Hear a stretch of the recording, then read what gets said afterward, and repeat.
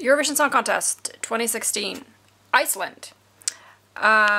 Represented by Hear Them Calling, performed by Greta Salome, who also represented Iceland with some guy in 2012, with a song that I loved. I still listen to it. It's a very dramatic, very beautiful song. This song, which she wrote herself, both the music and the lyrics, so kudos to her. This song, if I'd only heard it, I probably would have liked it more. But I saw it. I saw the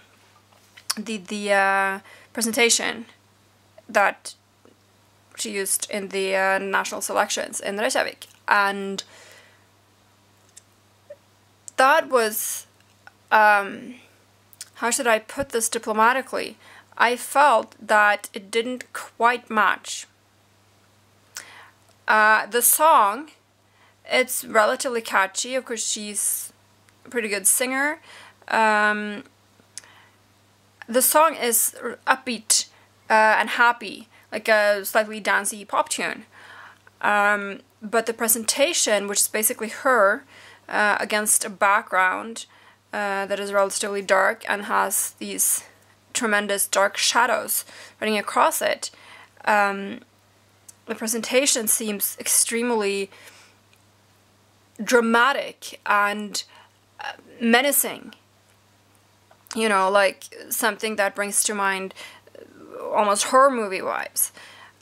These shadows, human bodies that crash into her and then sort of come out the other side as smoke or as a flock of silhouetted birds, and these giant hands reaching for her and she pushes them away. Of course, quite a significant portion of the audience will not understand English or not understand it well enough to be able to follow the lyrics, so that may be a plus. But you still have the rhythm of the song, you still have the beat, you have the style of music, which, like I said, it's upbeat. It seems happy. It's something you could dance to. And I just think that the presentation of the song is so incredibly different from the song itself that they're not connected at all. For me, it was bizarre to look at that and hear that music. I do like the song, and I actually kind of like the presentation too, but they have absolutely nothing to do with each other. You know, if you're going to write a song that has menacing lyrics about something scary that happens, the music should reflect that.